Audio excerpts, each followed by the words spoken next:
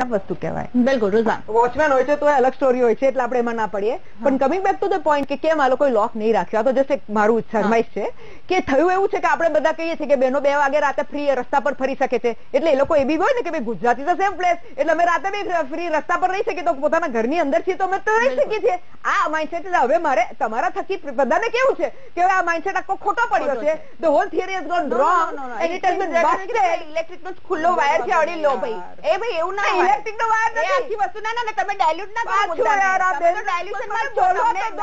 મને ભલે હું કામ જ છે ડાયલ્યુટ કરવાનું, મુદ્દા ઉપર રહો. મુદ્દો એ છે કે બહેનો, અત્યારે મુદ્દો એ વાત થઈ કે બહેનોએ કેમ દરવાજો રૂમ લોક, દરવાજો લોક ના કર્યો. એટલે મેં એટલે કહ્યું કે બહેનોના મનમાં એવું હતું કે ભાઈ અમારી ગુજરાતમાં રાતે 2 વાગે મારે મારો ઘર ખુલ્લું રાખીને આમાં વાયર ના કહેવાય. વાયર ક્યારે મારો ઘર ખુલ્લું રાખીને વાયર ક્યારે? બિલકુલ અહીંયા લોક ની વાત છે ને, એટલા માટે કેમ કે દરેક યુવતીઓ આ 4 ઘર આસપાસ છે. એક વાત કહી દો તમને, તમે જે ફ્લેટ સિસ્ટમ જોતા હો તો ઘણી ફ્લેટ સિસ્ટમમાં ઘણીવાર ચાવીઓ પેલા શું કે ગમલાની નીચે મુકાતી. હું તમને સામેથી કહું છું, એમાં કઈ નવી વાત નથી. ગમલાની નીચે મુકાતી હોય, રાતે લેટ આવતા બાજુવાળાને 2 પાઈ ના અપાય.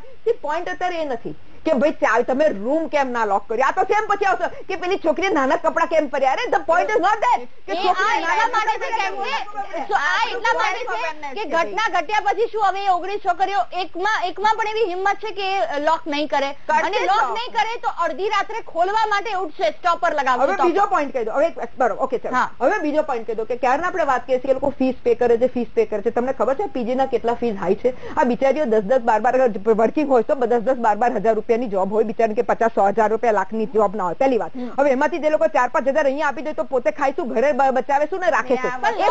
બીજો લોકની પોઈન્ટ ના કરી બેન, મેં અત્યારે લોકની પોઈન્ટ મેં નથી કરી. હવે મેં એ પોઈન્ટ કરી છે કે જયારે એ લોકો પીજીમાં જાય છે ત્યારે પીજી में लोगों ने कहे कि भाई देखो यहाँ पे सस्ता है तो इतनी फैसिलिटी मिलेगी और फैसिलिटी नहीं मिलेगी. मैं एग्जांपल आपको दूं कि एग्जांपल કે यहाँ ठंडा पानी मिलेगा, गर्म पानी 24 घंटा नहीं मिलेगा. तो પેલીને લાગે કે ભાઈ હવે મારે કોઈ થોડી 5 સ્ટારમાં રહેવાનું છે. બિચારી ગામડેથી આવતી એટલે બિચારી કે હા સાહેબ મને તો પૈસા બચાવવા છું, મારું હું કમાવા આવી છું. સાહેબ સમજો, બહેનોના આમ બી ઓછો, એટલે આપણે એમાં નથી પડવું જેન્ડર ઇક્વાલિટી નો ઓછો પગારમાં, પણ મારે આમ કેવું છે કે આમ બી બિચારીનો ઓછો પગાર ને જે છોકરીઓ ભણવા આવતી હોય એ તો બિચારી આમે ત્યાં ફીસ ભરીને મરી જતી હોય કોલેજોમાં યા જ્યાં બી. અને હવે એના પપ્પા પાસે કહે કે ના ભાઈ મારે તો 7,000 જોઈએ કમસે કમ, મારે તો ખાલી પીજી ના 7,000 આપવા છે. ઈ કેનોટ સે દેટ, એટલે બિચારી સસ્તી લે. બીજો પોઈન્ટ કે જયારે 10-15 બહેનો સાથે રહેતી હોય ત્યારે એ લોકોનો કોન્ફિડન્સ હોય કે અમે બધા એકબીજા સાથે છીએ. અને તમે એક ચીજ નોટ કરી છે, આ થયું કોની સાથે? આ બિચારી કેરટેકર જે બહાર સૂતી હતી ને, તમે જોયું બિચારી ક્યાં સોફા, એટલે સોફા કેવા સોતી હતી એની જોડે થયું છે. એટલે અત્યારે તો કેરટેકર બી સેફ નથી, એટલે આમ જોવા દે તો ચોકીદાર બી સેફ નથી. અત્યારે એવી હાલત છે. બિલકુલ બિલકુલ આ જ બાબત